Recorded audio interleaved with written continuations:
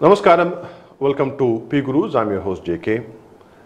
First of all, I would like to thank the viewers, subscribers for giving a good response for our last book review or book discussion about Brahmin genocide. Thank you very much for that.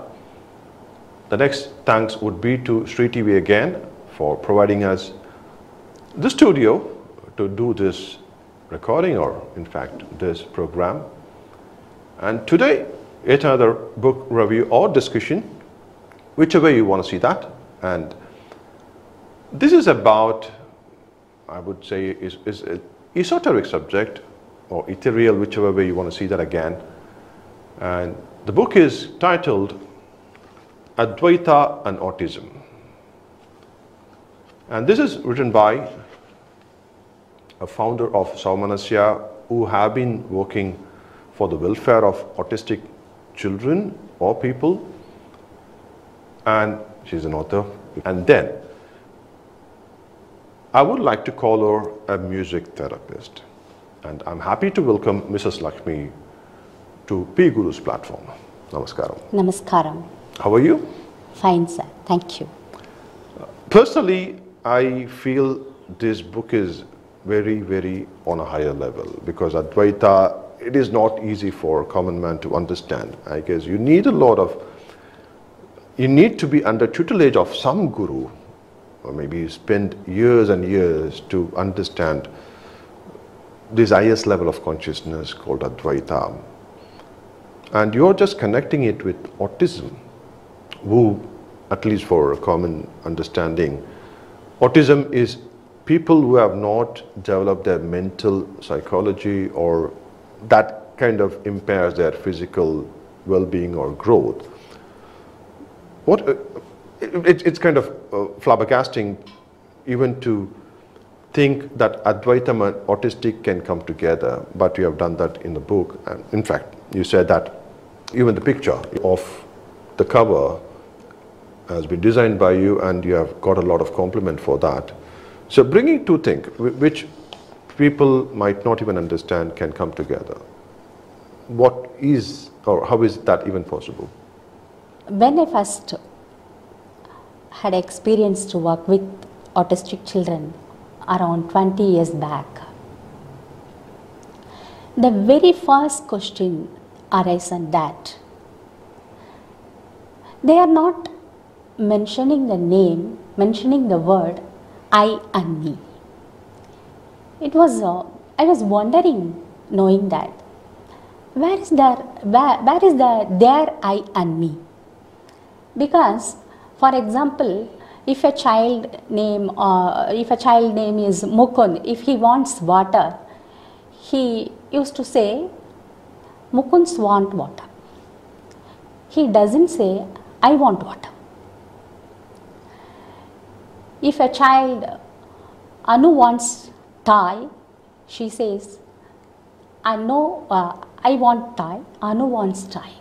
This is very wondering and very, amusing for me. And silently I was observing such statements from these children. Over the years, I thought my eyes in the higher level, very high level, like that, predominantly eyes coming, immediately I open my mouth, and where is their eye? These are all the questions. These are all the questions helped me to read sacred texts and to listen many discourses from the great people, and it really helps me to elevate myself to little higher level, I can say. During our discussion, I guess maybe before this recording, we were talking about, the parents have the necessity or compulsion, because as you said, the autistic kids are in a different level or different plane than a normal human being, or what we consider as a normal human being. And it is from the parent's perspective, that they want to bring up the kid to the level where the society accepts them. And yeah, personally you say, I heard you say that you're kind of polluting the autistic child's mind. That statement is pretty strong, or kind of, that might open a lot of people's eyes in terms of how they approach an autistic kid. What made you say that? Yes. See, autistic children are coming to me with lots of lacks. For example, a child may not sit at one place even for 5 minutes at a stretch. It would be difficult for the child to get into a proper schooling setup.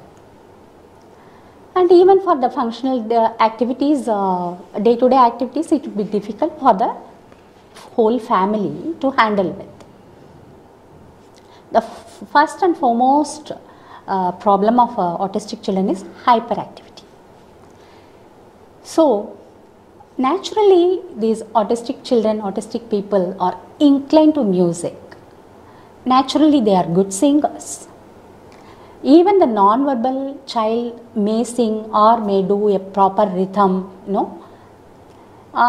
they have an ear for music. So, through proper music therapy, definitely we can address their lacks such as hyperactivity and unwanted behavior reductions, and we may increase their cognitive level, including memory, focusing and all. So, when a child comes to me with all the problems, once they get into the bhajan session, over the period of time, they can they start manipulate, even start that need the society, especially the parents, waiting for such moment. Nowadays, he is very clever, ma'am, he is very smart, ma'am, he is doing like this, he is not before. So, these are all the questions I would definitely at one point made me thinking that, are we polluting the child? Or we make the Advaita into Dvaita to bhajan therapy in the name of curbing their hyperactivity? Yes, true. Through the music therapy, the Advaita, the single becomes two. The Advaita becomes Dvaita, and then he started speaking, he started connecting with the world through the senses. So, what the neurotypical child does at that proper time, he may lack in the timings, but they slowly get into the neurotypical people, get into the society, what we need. Excellent answer, response, if I may say. So, diluting Advaita to become Dvaita, I take it as such. So again, coming back to autism per se. So the child, I guess you have written very small anecdotes about a lot of people where I found, I kind of read about 𝗤𝙧𝙤𝙪 Bose, the Nobel laureate, right? He kind of saying that he has to become the plant to feel the plant. This takes me to people like Jiddu Krishnamurti, who always felt that the society is pushing a normal human being in full consciousness into something which it doesn't have to be, right? Pushing them into a lower level of consciousness so that it can simply survive in the society. Is that what you're trying to imply? Definitely. Here I can say an example that I can see an autistic adult who was grieving on seeing a doll, unarmed doll, because as far as he concerned, he is not different from that doll. We can strengthen the Advaita philosophy over the period of such incidents. Right. It's true. It's true. So you've been treating autistic. Yeah. I won't call them patients at all. So autistic kids or adults, right? So my question is, how far have you been successful? I'm sure you're going to have a lot of testaments or credentials from the parents or from the society per se, stating that this has worked for them, right? So you're saying that they kind of manipulate the music, and obviously the parent's going to enjoy whatever development the child is going to show. So he is coming out from the Advaita to Dvaita, right? So I'm sure you're going to be happy per se, because the kid has come to you so that he can develop some kind of cognitive sense, sure, some kind of psychological development per se. How many kids or how many people that you've been, how long have you been doing that? I know that you have done your PG in psychology, so you are at least well qualified to do this autism therapy, music therapy per se. So how has been so far, right? For how many years have you been doing this? Yeah, I have been in this field from the past 20 years. 20 years. 2 decades. Right. And I have been treating thousands of children. And not only that, I'm traveling all over India to bring out awareness on this title, Music Therapy for Autism, and conducting workshops.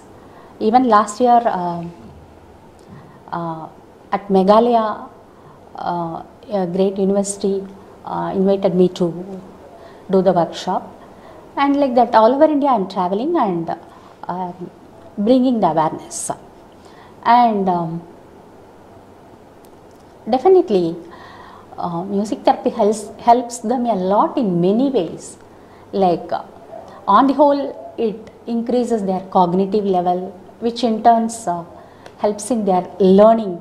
Learning in the sense not only education, to do the self-care and self-hygiene, to ADL we used to say daily activities, that's most important for them. And in many ways it works, and for better speech, better self-expression, that's most important, because they doesn't know how to express and when to express. That's the main lack in autism. So any art, especially music, is the best art to self-express. And of course they calm down, get calmed down and control. Much regulation has come through music therapy. So after getting into music therapy, traveling with the children and going out with the children would become easy. Definitely the first report comes from the school only, because they are the whole day the child would be in the school, the whole suffer are the teachers only. So definitely the first report comes from the teacher that nowadays he obliges well, he stands in the queue properly. Every positive report comes from the school. And not only for the outside, internally for each and every autistic child, grief would be there. And since they especially for the non-verbal child, they have more stress because they couldn't communicate, and if they communicate in different way, people are not able to understand properly what they are conveying. That is the main thing for the especially non-verbal children, get more agitation and more self-hurt and all. So music plays a major role in regulating them, makes them calm down. Once the child gets calm, it listens what the surrounding.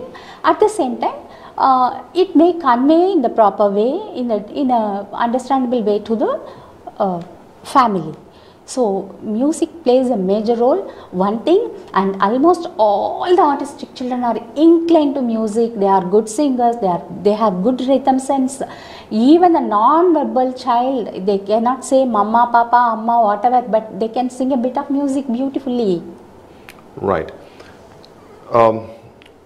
You kind of said that Sanskrit shlokas, right? I'm pretty much a Sanskrit aficionado. I love whenever Sanskrit is celebrated, wherever it is celebrated.